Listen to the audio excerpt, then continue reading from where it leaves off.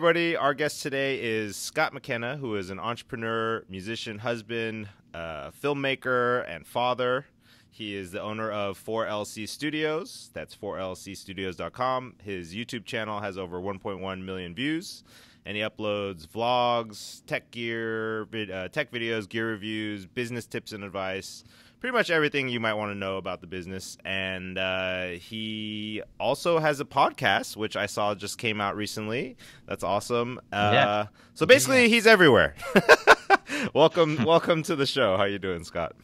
Thanks. I'm doing great. Thank you. I try to be everywhere. That way, wherever people actually prefer to hear it, they can be there. Yeah, that's smart. And dude, I have to say that must be crazy because you have a family as well. So the fact that you're doing all that is pretty Herculean, in my opinion.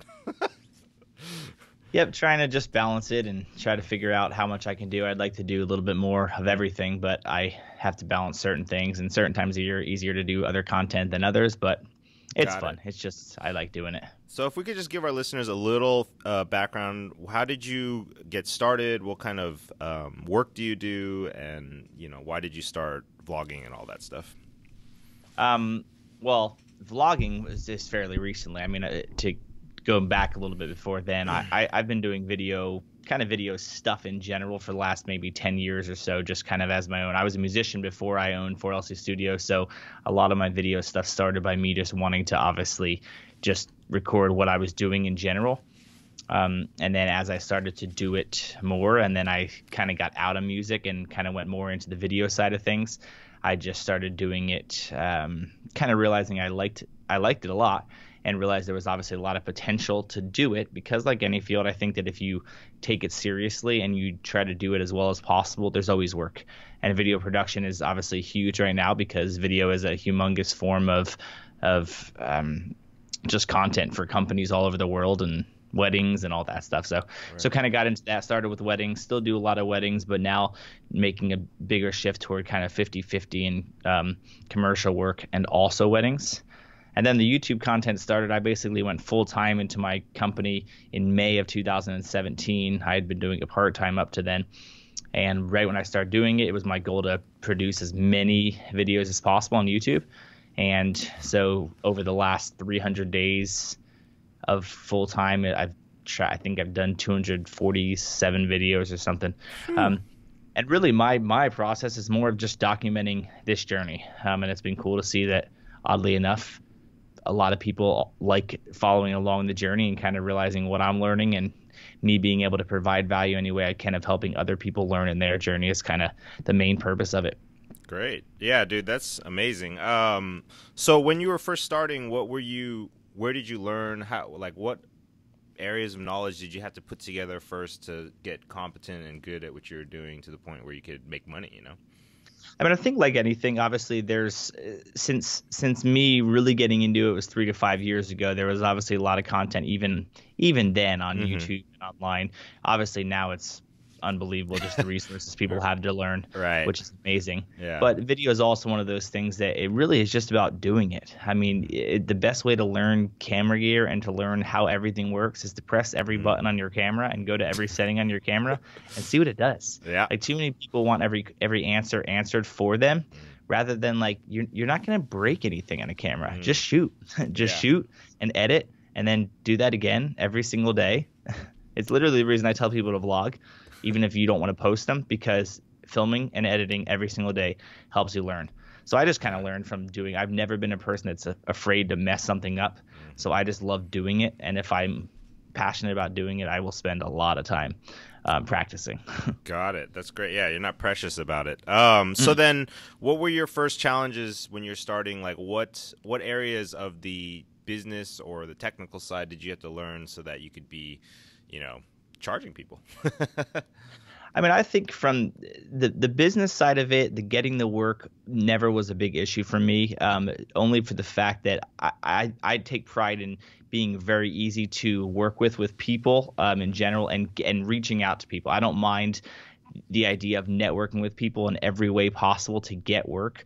So that part of it came really easy to me and still does. And I think that that's a huge asset that I do have is the fact that I know there are tons of people that are so much better than me in every aspect of video. But because I'm passionate about learning and getting better at that, the other side of it kind of does come natural to me, which is the networking and the work, getting the work. So, but some of the bigger challenges are more, and just still challenges every day, of just trying to get better. Trying to look at what you did yesterday and make what you do today better, which is always something that you have to work on. Yeah, it's true. So then what are some things you do specifically when you say networking or getting work? What kind of activities, how do you spend your time in that area, you know? To me, networking and specifically opening up opportunities for work is simply just having conversations with people all the time. And you never know what conversation you have today that could be something that you get work for 18 months from now. So it's not that I'm going into every conversation with every single person hoping that I get a possible job from it. It's more of, if you're nice to every single person you meet and talk with, and you just keep in contact and you understand what they are doing, it helps you to be able to provide a solution to them if video is your thing when you do see a need arise. But people don't realize that, like, it takes a relationship first before anyone pays you money for something. So the idea of just cold calling a company and saying, hey, I would love to do some video work with you. We do video work. What do you think?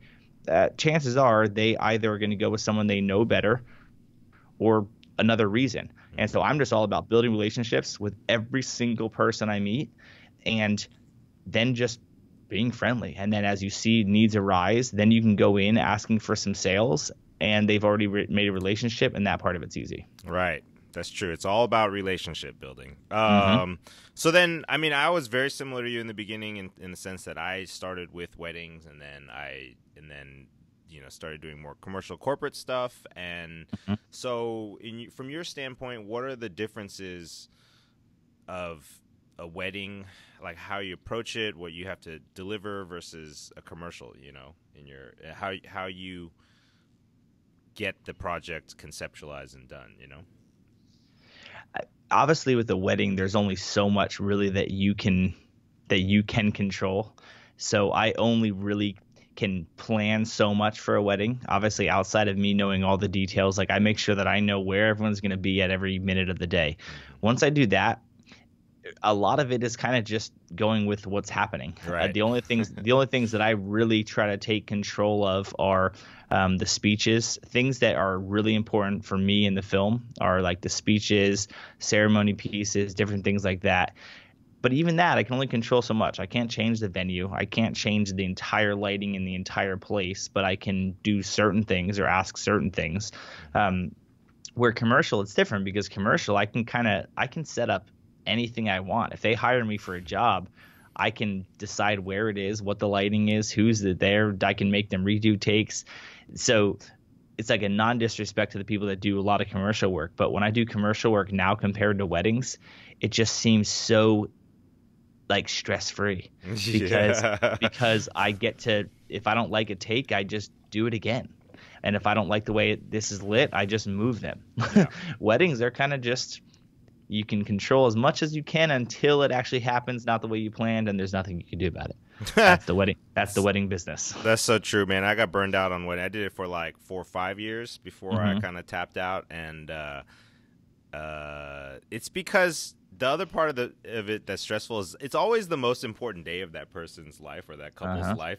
So you get the same level of intensity every single time you have a wedding, but the end product, it becomes very similar after a certain point once you've really mastered it. And it's like, it's not going to be that different one person's to the next other than the details of what happened in their wedding. But you don't get to do like some random thing where zombies appear all of a sudden and they have to, like, you know, in the middle of the wedding it turns into a movie. Right. But anyway, so what about your workflow on YouTube? That's really fascinating to me, that you're doing all this work, you have a family, and yet you're also, I mean, the reason why I know I'm supposed to do it, and I'm kind of making a commitment to start, but I realize the reason why I haven't is because I know how much time it really goes into it. And I'm like, dude, I'm like freaking exhausted every day. So how are you balancing that, and how do you work it into your daily life? So I wake up every day at 4. I'll show you my. Do you show the video of this on this podcast too? Okay. Well, this alarm that you see in the very top, every single day at 4:38 a.m. is when I wake up. Yeah. So every single day I wake up at 4:38 in the morning, and by the time I get coffee, it'll be just before 5. I edit every YouTube video from 5 to 7:30 in the morning, and then my kids wake up at 7, and I spend time with my kids from like 7 to 9. And then I usually work 9 to 5-ish for the most part, unless if I'm in the office. If I obviously have a job that I'm not home, then it's different. Right. Then I always spend time with them before they go to bed from 5 to 7-ish. And then a couple of nights a week, I will work once again from maybe 9 or whatever to midnight. And then I start over. So YouTube is a thing.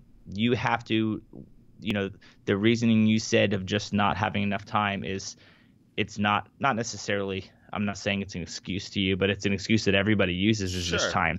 If you want to, without question, if you want to produce a lot of content on YouTube or on whatever, it is going to take time. Yeah. That's what I'm trying to figure out. Where do you stick it? Yeah. And that's, you just really have to decide. And it takes me sacrificing that I will sleep 2.5 hours less each day to get the edits done. And then obviously during the day, I'm recording at all times. I always am bringing my camera around with me. It really depends, obviously, what you're going after for in YouTube. I'm doing much more of kind of documenting what I'm doing than trying to come up with a film each day. I'm trying to take you along. I don't have time for that.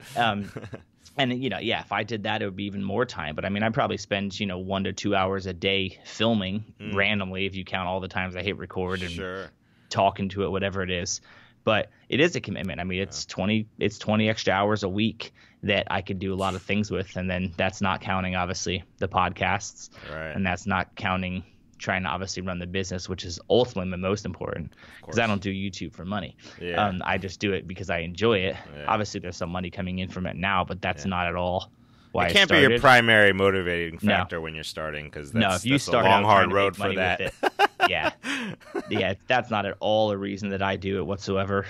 It's just, but too many people I think go into it right away with, I want to do YouTube so I can make money. And then they realize how hard it is to actually get to 1,000 subscribers or 100 subscribers, and then they quit. And so what I love about doing tons of YouTube videos is that 99% of people quit after they start. Like, so therefore, you're going to stand out just because you're still there. I love that. Yep. So then what is your preferred setup in that situation? You just have your DSLR and like the in-camera mic, like a Rode mic or something like that? Or do you for the YouTube stuff you're talking about? Yeah. Yeah, for YouTube stuff specifically, my setup is this right here. It's a Rode mic, a GH5 with a Rode mic on top of it. Yeah. That's like just my everyday carry around with me. It's very rare that I'll do anything other than that in terms of like putting lavs on me or whatever. The only time I'll ever do that is if for some reason I was recording some sort of speaking thing or whatever. But for the most part, that's just what I use. There's obviously only a certain level of like perfection in terms of quality that I go after in vlogs. I'll do some light corrections. I do fix audio for all my vlogs and making sure that the levels stay consistent, because audio is huge for me. But you only can go so crazy. If you go too nuts with a vlog type style video, you'll quit really quickly, because it's just, you can't add even more work to it if that's not something that you're actually doing as your full-time business. Right. So that's kind of a tough thing though. When you are someone that does video for a living, it's hard to tell yourself YouTube is a bit of a separation for me of what I'm putting out there compared to the quality that I would if I actually spent double the time doing it. You have to be okay with understanding it's more about the content that is in that, in my type of thing at least. Because I'm not doing what's supposed to be a cinematic YouTube channel or anything. The idea for me is I'd rather you hear what I say good and make that be the important thing, rather than me caring if the white balance was a tiny bit off or the lighting wasn't perfect. Yes. So then, do you ever have clients that, because I noticed you do talk about your real daily life stuff. Do you ever have clients that are like, oh, I just saw that. That's interesting. I didn't know this conversation was difficult. Yep. Yeah. I literally, and people don't realize, like one of my biggest marketing tools to get work is that I put videos out on YouTube all the time. people don't realize that it's not just about the income from YouTube as much as it's about building a brand that you show up constantly as a person that's into video. So a lot of my clients watch my vlogs, and I'm not really number one, I don't take on clients that I don't have good relationships with in the first place.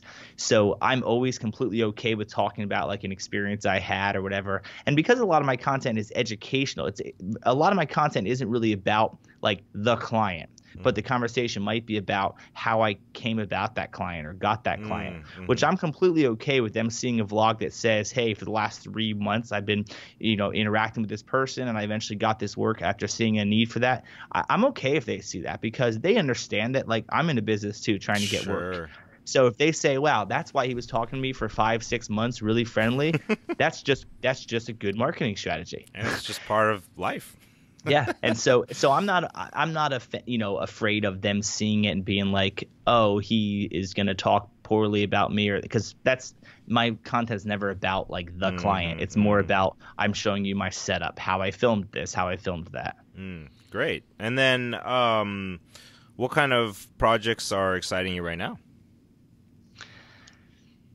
That's that's kind of what I'm in the midst of right now, is really figuring out what I actually like to do the most. Yeah. Ever since going full time and going away from doing just weddings, I've done everything from, real estate videos to commercial video to aerial projects to audio only projects. There's a lot of stuff that I really enjoy doing.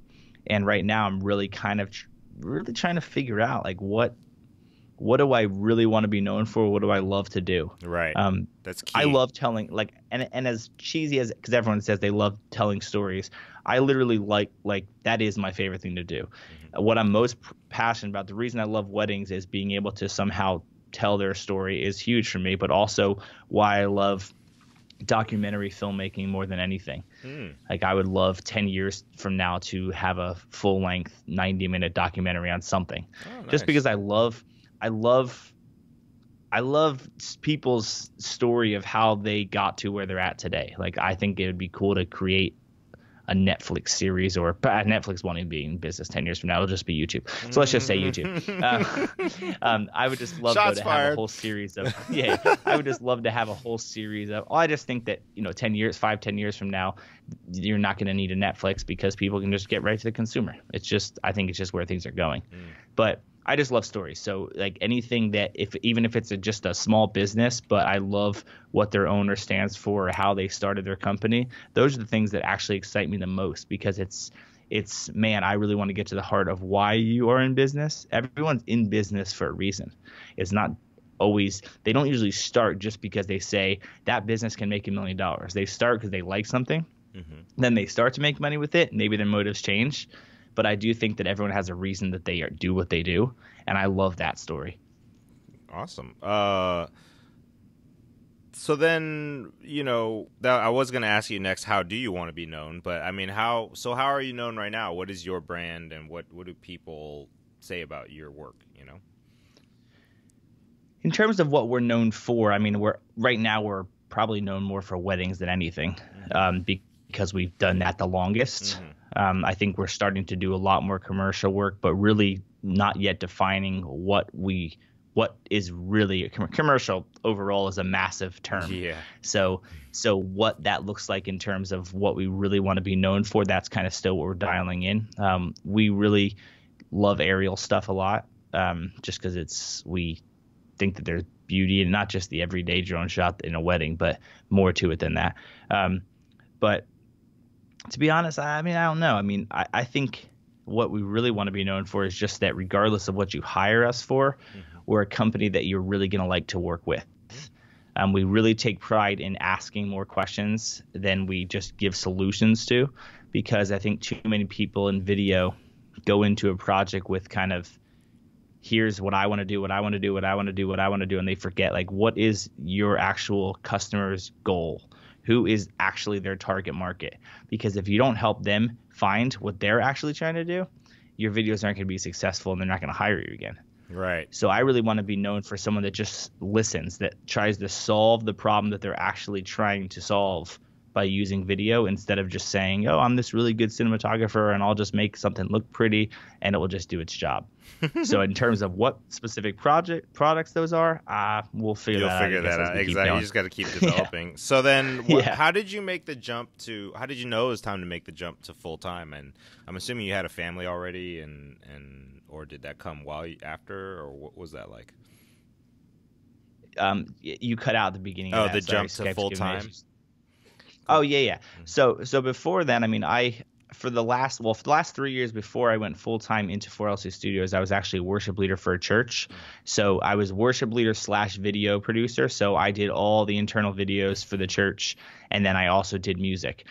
So I was already kind of doing what I knew I was going to do when I was not full time. It just was in a different capacity. And then before that, I was playing music full time for 10 years. So the journey leading up to going full time was while I worked a full time job, 40 hours a week at a church, I would spend probably an additional 40 hours a week building 4LC Studios for 2 years. So I was building all the weddings. I was building the business so that when I eventually decided I was going to go full time, I knew that I had work. I didn't kind of go full time and say, okay, well, here goes nothing. Let's see if anything happens. I made sure I actually had work set out. The one beauty of weddings is obviously you can kind of plan out that you know how much money you're going to make as a rough estimate because you have weddings already booked. But I spent a ton of time. I would work 9 to 5 at the church, and I would come home and work from 5:30 to, because this is before I had kids, I would work from 6 to 10, 11 at night, every night, just trying to build what I was doing. And at that time, I wasn't doing anything with YouTube or anything, so it was just the weddings. But it takes work. That shift from wanting to go full time takes a lot of work. Because it's one thing when it's part-time and all the money is just like, well, this is bonus money. It's another thing when you make this your only income, you better be prepared for that. That's a whole different story. What is the one thing that you're always stressed or worried about or focused on when it comes to that? For me, it's like I always have to be finding new customers and clients and making sure people pay me on time. You know, my answer, honestly, like, I think this is just how I've always been. Like, I'm not a person that really worries about things. I've just always been that way. I don't really worry. I mean, I feel like as long as I work hard, and I always work hard, and I always do my best to make sure that the customer that does pay me loves the work to pay me more after that is the key. Yeah. I think too many times the issue is everyone works so hard on getting the next customer, they don't remember that most of all your money can come from the same client. And this is more in commercial work than it is weddings. Weddings, obviously, more of one transaction. Yeah. But your clients, the easiest way, if I said go ask your best friend for $20 right now, or go ask a stranger for $20, you'd probably rather go ask your best friend for $20. And yet so many people go after like brand new clients. That's their main strategy, rather than how can I get my current client that already likes me and that has already paid me to hire me for more work. So I think that true. So I think that that's really something that I go hard after, is making an experience good enough with the client that the one that was really maybe hesitant about spending $3,000 for their first video, and the next year now wants to spend 10 or 15 because they saw it be successful. Right. And it's much easier to get repeat clients than it is to get the same one. I mean, than to get a brand new one every single time. That's what I'm always telling people. That's the best form of income, is repeat customers. Cool. So I want to be mindful of your time. I know we got like 5 minutes left. So in terms of your content, what is the difference between like what you're doing on YouTube versus your podcast? So my content on YouTube, the best way I describe it, and it comes straight from Gary Vee, I'm a humongous Gary Vee fan, is literally more documenting this entire journey. And on YouTube is, yes, you're just going to see what I did each day, but what I'm going to try to do is when I go across different things. When I suddenly am, I don't think about anything I'm recording the day before. I do not plan my YouTube videos ever. I literally wake up, I start to film my day, and as I'm going through my day, if something comes about, if something from this podcast sparks, that would actually be valuable for the people that watch my content, that's what the YouTube video for the day might turn into. So I really try to do it like that on YouTube, where it's much more documenting what it looks like every day in this business. And then when I can pull out little nuggets that might be useful, then I make those maybe a little bit longer so that it's helpful. And that's kind of my approach. And the podcast approach is different because podcasts are unique because you get a long form content. So what I'll try to do with the podcast is definitely more think out what a podcast is going to be about. And I'll try to take things that are really maybe I'm seeing a lot of questions about, or maybe I'm really interested in hearing a longer in-depth conversation about somebody that's doing this or doing that. You can get, hour-long, 2-hour-long podcasts if you really want, because people listen to those. They'll listen to those when they're doing other things. So my podcasts are more like a deep dive into what I talk about quickly in everyday YouTube vlogs and all that kind of stuff. That's kind of the best way to describe it. Great. That's awesome. And then do you feel like it's been fun for us too? We just started recently. What have you found that your YouTube or podcast has helped you charge more for your work, or like has it increased your rate as your brand has grown, or how does that 100%. work? I mean, not even I wouldn't necessarily say yet charging more as much as it's easier for me to charge what I want to charge, simply because the fact that more and more people see me doing it, and see me that I don't feel like my rates are too high or too low in the first place. They're right now what I want to charge. It helps me just build a leverage of simply that I am doing it every day. When I'm talking to a company explaining how important it is for them to continually produce content for their own brand, it gives me a leverage when they can see that I'm doing it myself and that I understand the grind of putting out content all the time. So it absolutely has helped me. I can't go into specifics in terms of the income for some of the things, but the work that I've gotten out of YouTube, not from like a monetization form, but actual clients that have hired me because they came across the YouTube channel, has been humongous for me. And it's literally the thing that nobody thinks about when they're creating content.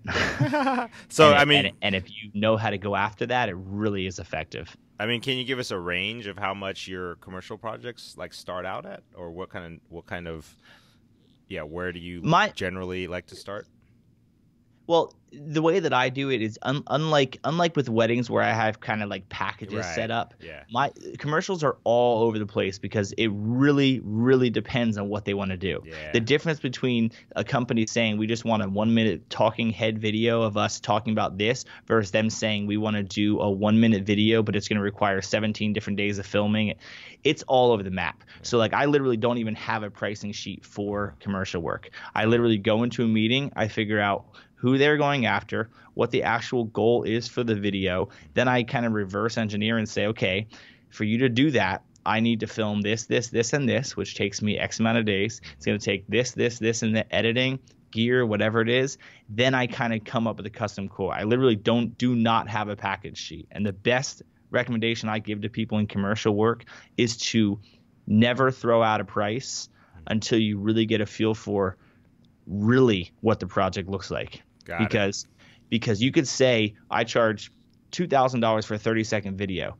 A 30-second video to one person could be 4 different countries of filming in their head compared to a 30-second video to someone else that's just, we just want you to come here and film our CEO talking about how good business is. Right. So it's important to know what they actually think that time is, or else you can end up losing a lot of money, which is not what you want to do. Yeah, that's cool. That's a great way to end. If you want to just tell people where they can follow you and how they can, go along with you on your journey. Yeah, for sure. I mean, YouTube is just youtube.com/Scott McKenna. Instagram is @Scott McKenna. Twitter is one of my favorite platforms. That's @Scott W. McKenna. And then, I think I'm probably in all the different places. Most of the time it's at Scott McKenna, but Twitter, for some reason, someone has and I can't get it. I think it's actually me that owns it, but I still can't remember what that is. That's funny. So who knows? So Scott W. McKenna. But if you just go to youtube.com/Scott McKenna, all the links to all those places are there too. So would love to connect with anyone listening. Great. And thanks for having me. Appreciate it. Absolutely. Appreciate it. And take care. Sounds good. We'll chat again soon. All right. Cheers. All right. Bye-bye.